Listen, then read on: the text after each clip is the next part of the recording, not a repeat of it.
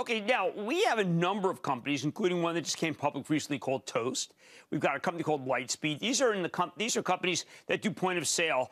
I'm trying to figure out where your company fits in terms of point of sale. Are you reselling Clover? Is that the one that you represent? You know, Clover is a terrific device, but we actually represent different devices. What we offer is a comprehensive solution for small business. So, for example, we have a scaled HR and payroll solution that really targets the low end of the market that isn't occupied or isn't chased very hard by the biggest players.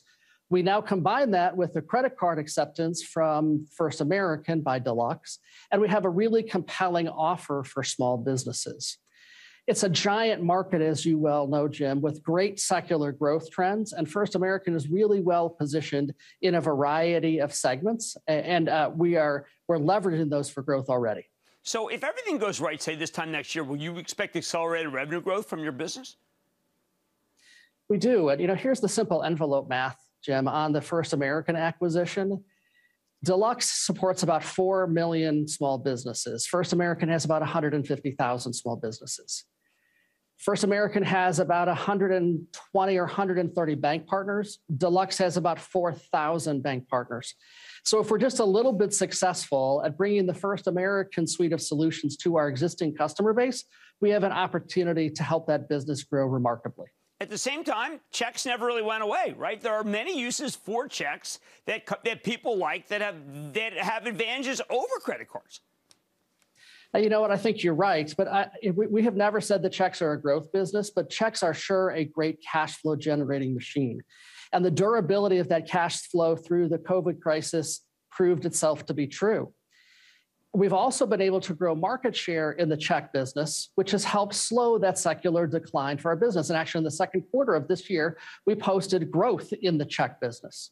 But you're absolutely right that the use cases for check, especially around business-to-business payments, there are no viable substitutes.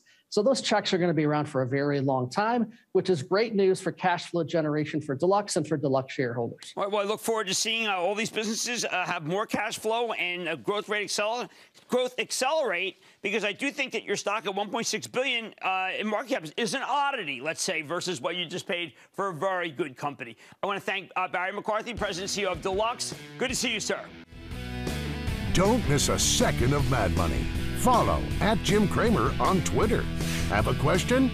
Tweet Cramer. #MadTweets.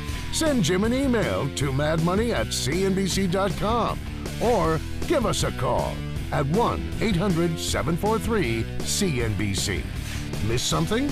Head to madmoney.cnbc.com.